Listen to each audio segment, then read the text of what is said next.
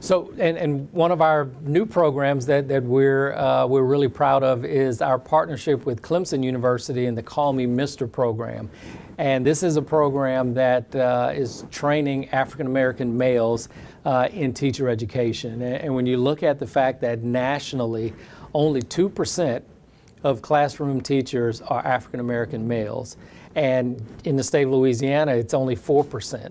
And so, you know, it's important, you know, that we have teachers in the classroom who these young African American boys can relate to. And you know, so often I talk to students and they said they didn't have an African American male teacher until they got to college, you know, and what a difference it can make. And so, you know, we're really excited about that program. Dr. George Knopflin, who is a long and distinguished career in education, is leading that program. We've got 8 young men who are in our initial cohort, and they are literally from Florida to California. We've got students in that program from across the country, and we're excited about it. That's an area that we really feel like we can make a difference, and for any school system around the country who is interested in having an African American man in the classroom,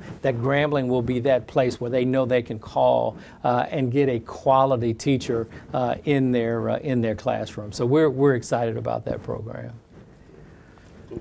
I'm actually glad you brought it up.